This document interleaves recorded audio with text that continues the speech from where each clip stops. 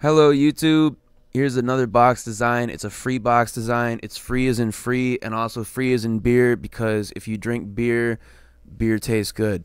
So this box right here is a box. It contains components such as subwoofers. After you put the subwoofers in, this model of this box does not have subwoofer models put in to the subwoofer box model, but they would go in these holes right here that are cut out to the size to fit a 12-inch subwoofer.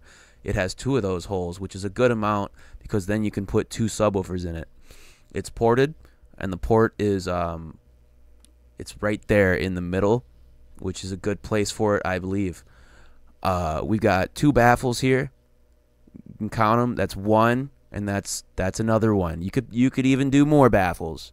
But if you put another baffle here, it's going to change your port tuning a little bit. Not very much, but this box is already big as fuck. It's already tuned low as fuck. This box is tuned to about 25 hertz, actually a little under 25 hertz. It's like 24.8 if you want to get real particular. It's 7.13 cubic feet without the subwoofers in it.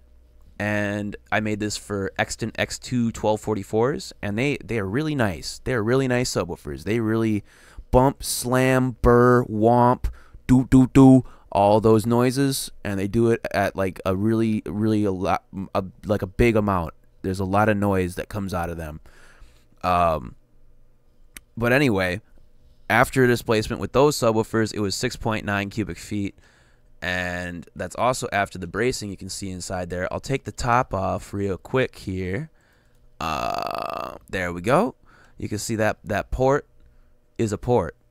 It's like 2.5 inches by 14.5 inches in width and length. You can calculate the port area if you want. I did see when I plotted this out on WinISD, this box with the Exton X2s will hit down to like 20 hertz, no problem.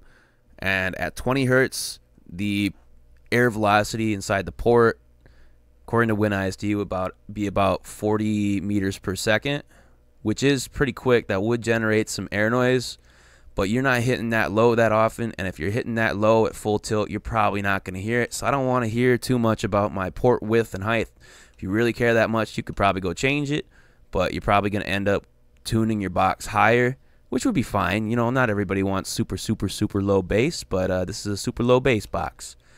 Anyway, I got these brace right here. It's a 2x4. This is a 2x2. You could probably put another 2x2 or something going up and down. I just I didn't do that. I think it'd be all right, since the ports are right here in the center. They'd brace it up a little bit, but maybe it'd be worth it. I don't know. You got to make that decision yourself. But this is how I made it. So I did put this box together, and I never tested it out in its current configuration. It's just a box design. I had to cut the box down to fit it in the guy's car, so that was unfortunate, but I still gave him a good box. I'll actually have a revision of this design that fits in the car, the specific car, a little bit later. But right now, this is just a box that I don't know where it fits. It fits wherever it fits. So I'll give you the dimensions of it here. I'll go through them a little bit. I'll have all the dimensions in PDFs and inside this file uploaded on archive.org. Don't worry about that. That's what I always do. You want to look at the dimensions? Just rev up your FreeCAD. Rev up your FreeCAD, man. Go look at the PDFs. So this is the front baffle, which is a double baffle, by the way, of course. It says right here, it's for more bass. Smiley face. And it was I did it. I made that. So it's 2 foot 9 inches wide, the box, and 1 foot 5 inches and a half inch tall. And that does not fit in a Hyundai Sonata from 2015. It really doesn't. We tried hard. I mean, we kind of got it in there, but it was too big. Just trust me. So it might fit in something else. Measure your trunk better than I measured that trunk. I screwed up, but it's okay. What am I looking at right now? Top and bottom. Okay, so the box is 2 foot 2 inches and a half inch long, so that's 26.5 inches. It's a big boy, big old box. I'm just gonna go through these real quick. I'm not gonna read them all. These are the sides. This is the back, of course. This is the side brace, and these are 2x4s. Like I said, you could probably use a 2x2. I just chose to do a 2x4. That's just what I chose. This is the rear braces. This is a 2x2, and then, you know, length, whatever.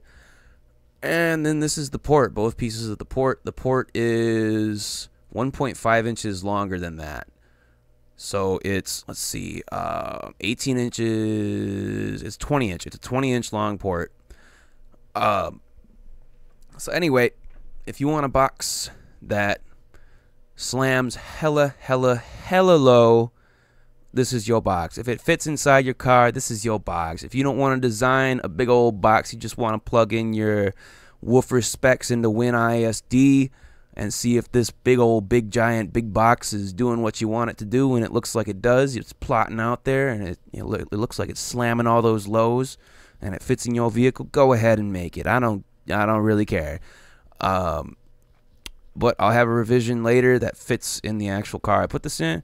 And anyway, y'all go ahead, download it, look at it, spin it around, modify it, build it, post a video of it bumping, slamming, burring, whomping, whatever. Put whatever subwoofers you want in it. Put a couple duals in it. I don't care. Blow them up. Put a couple power acoustics in it. Put some Bosses in it. Put some fucking Extents in it. They work real good in here. Trust me on that. They work real good in here. Put some Rockfords in it. Put some Rockvilles in it. Put some Kickers in it. Put some, I don't know. Does the Hyphonics make subwoofers? I really don't know. Put whatever in there, man. Bump it and have a good day.